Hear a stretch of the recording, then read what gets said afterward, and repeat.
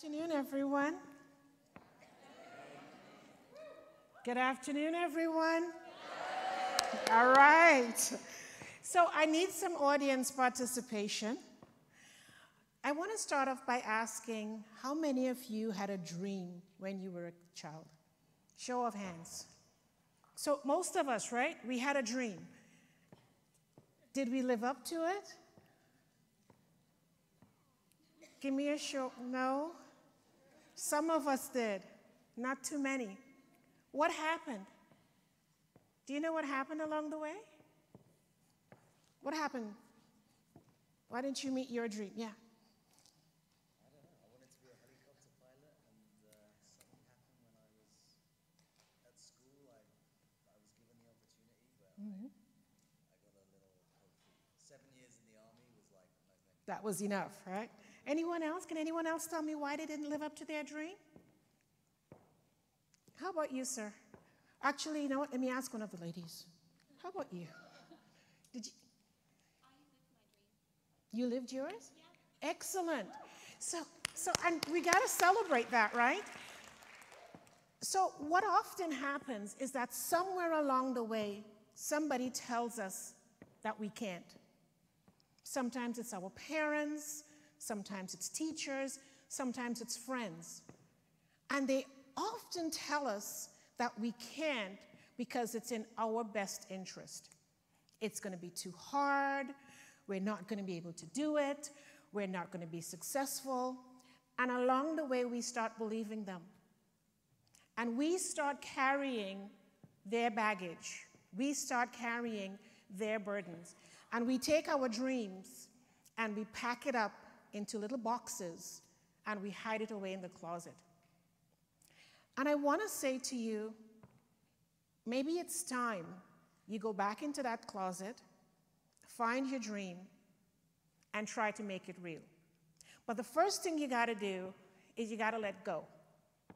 You got to let go of all the stuff that you've been carrying. You got to let go of all the stuff they told you you couldn't do or it was too hard to do. Because if you don't let go of it, it means that every day you get up, you pick up somebody else's garbage, you pack it on your back, and you walk out of the door with it. And it slows you down. It weighs you down. It stops you from living that dream. The other thing that I think it's so important for us to learn how to do is to learn how to love. How many of our parents actually taught us how to love ourselves? Did they tell us about how beautiful we were? Did they tell us about how brilliant we were? Did they tell us what it feels like to be loved? Or did they tell us, I put a roof over your head, what more do you need? Right? So we never actually find out what it means to love ourselves. And it means we bump into walls, we bump into the wrong people, we bump into the wrong circumstances that also stops us from loving ourselves. But in order to make the dreams that we had real, we have to learn to love ourselves. And that means all the warts, all the twists, all the turns. This summer I had to come to grips with the fact that boobs grow under your armpits when you get old. I didn't know that was a thing, right? So, you know, you raise your arm up and you see this thing show up and you're like, what the hell is that? Right? But I had to learn to love these new things that came to hang out with me. But I have to tell you, I've been trying to get them to either one, start paying rent, or two, move the hell out. All right? But that self-love is so important. And it doesn't matter what we look like, what we feel like, who we are, what our race is, our size is, our gender identity is, our sexual orientation. We gotta love ourselves, because if we don't do it, no one's gonna do it for us. And if we don't do it, we also tell the world that we're not worthy of being loved because people are going to treat you based on how you teach them to treat you. So that love piece is very, very important. The third thing you got to look at, and I think this is the hardest one, is honesty. When you got to get up every morning, look yourself in the mirror, and be honest with yourself. Honest about the things that you did well, honest about how fabulous you are, honest about how absolutely phenomenal you are, but also honest about the things that you need to develop. The other piece of honesty is, who the heck do we need to get rid of? We all have folks in our lives that we keep around, whether it's friends, whether it's interactions with coworkers, whether or not it's partners, and we know that they're toxic. And we know that every moment we spend with them sucks the life out of us. But because we didn't learn how to love ourselves, we hang on to them. Because it's in that toxicity that we get a sense of safety. We all have those old shoes that they're ugly and they're beat up, but they're so comfortable. We don't want to get rid of them. And that's some of our relationships. They're not healthy, they're not good for us, but we're hanging in there. So that's also part of the letting go. In order to let go, you got to love and you got to be honest. And you got to figure out who needs to go. But you also got to figure out what needs to go in you. Right? Because that's a big part of the process. So when you got to stop and look at yourself and say, you know what? Maybe I'm not the nicest person in the world. I might need to work on that. Are you willing to do that work? Because it's only when you do your self-work that the rest of the world starts to fall in line.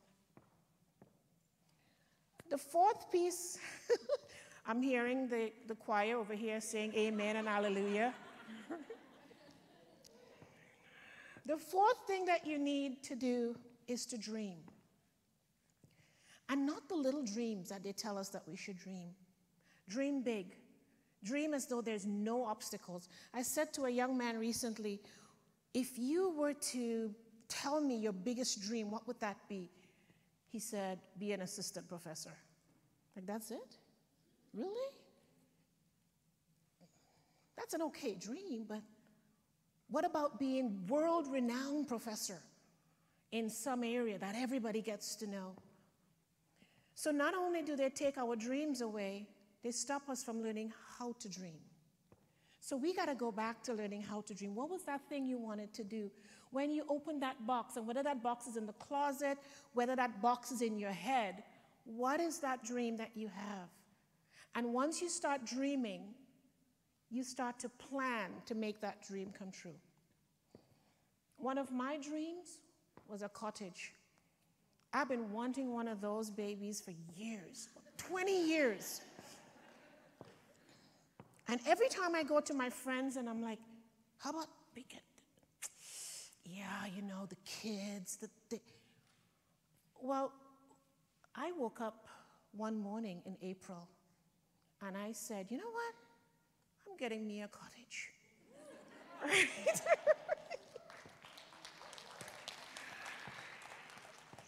So I went out and I bought me a cottage. I don't know how I'm paying for it, so if any of you need a cottage to rent, hook me up, okay? Or rather, I can hook you up. But the reality is that I kept waiting for other people to help me live my dream. I kept waiting for their plans to fall in line so that I could make my plans. And the longer I waited, the worse it became. Because I'm quite certain what I paid for it now, if I'd gotten it 20 years ago, I would have finished paying for it already. Right?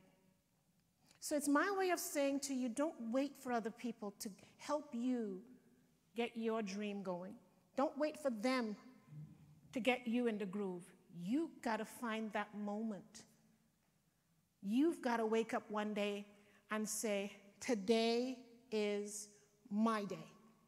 And whatever is that thing, whatever is that dream, you got to go after it.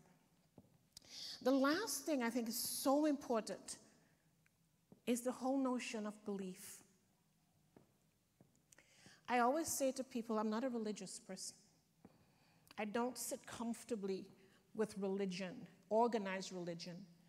But I think it's so important to believe not just in yourself and your dreams, but in something bigger than you. Whether it's God, whether it's worshiping the waves, whether it's worshiping the skies. You have to find something that grounds you. And you can't let other people choose it for you again.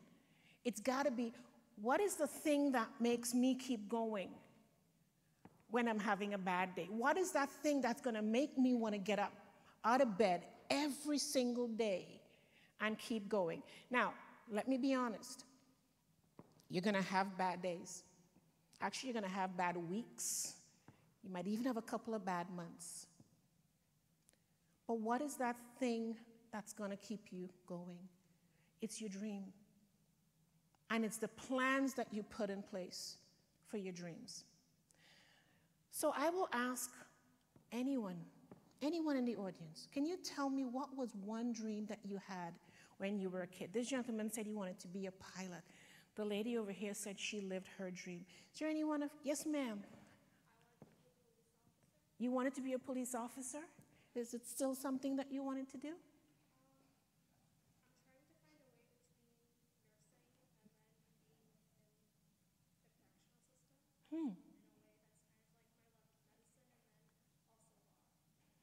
So perhaps you could become a nurse in a correctional facility. So you get to, we need to chat.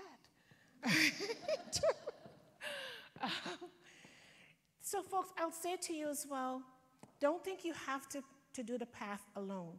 Don't let anyone dictate the path. Don't let anyone determine the path, but don't be afraid to ask others to help you to figure out the path. Because somebody's been there before. Somebody has traveled that path before. You don't have to go through the brushes and build a new road. But in the event that you do, you got to know what you had to unpack before you got on the journey, so the letting go. You got to know that you love yourself, so in those moments that things get difficult, you're going to keep going. You got to remember how to dream, because it's the dream that's going to allow you to go through the brushes and through the path to get to the end. And finally, what's the last thing you got to do? Anyone remember? That was one of the first ones. You got to believe in something bigger than you. Because in those moments, when you're going through that path and it gets scary and it gets uncomfortable, you're going to have to find something to believe in, to hold on to get you through. So ladies and gentlemen, as you leave here today, I ask of all of you, go back into the closet, into that little part of your brain, find your dream, pick it up, dust it off, and start pursuing it. Ladies and gentlemen, thank you so very much.